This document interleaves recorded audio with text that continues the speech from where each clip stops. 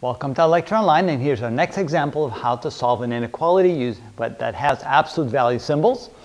Okay, the first thing we want to do is realize here that this says greater than, so on the positive side we can write x minus 1 divided by 5 greater than 4.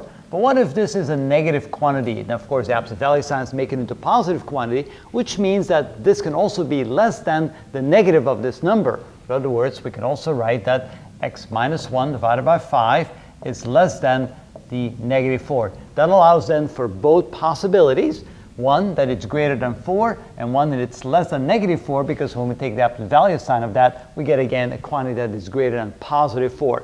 Now we have to solve those both side by side. So the first thing we want to do, we'll take this one first. We want to multiply both sides by 5. So when we do that, we get x minus 1 greater than 4 times 5, which is 20. So we multiply both sides by 5. Let's indicate that right here.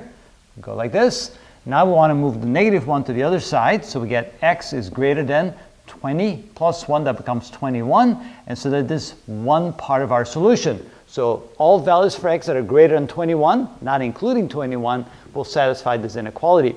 But the other possibility is that it's less than negative 4. So again, multiply both sides by 5. So the left side by 5 and the right side by 5. What we get here, we get x minus 1 less than minus 4 times 5 is minus 20. Move the negative 1 across here. We get x is less than minus 19. Remember, when the negative 1 goes across to the other side, it becomes a positive 1. So we add it to minus 20. And here's the other part of the solution. If we then place it on the number line, all the values for x that satisfy the inequality. So we have the point 0, minus 19 is over here, plus 21 is over there. We draw little circles around it. It does not include the endpoints because we don't have an equal symbol there, so not including negative 19 and positive 21. And for x greater than 21 is everything to the right of 21.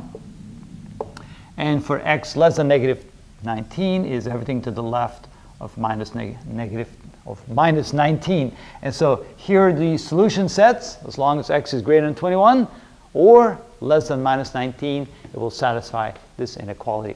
And that's how we do that.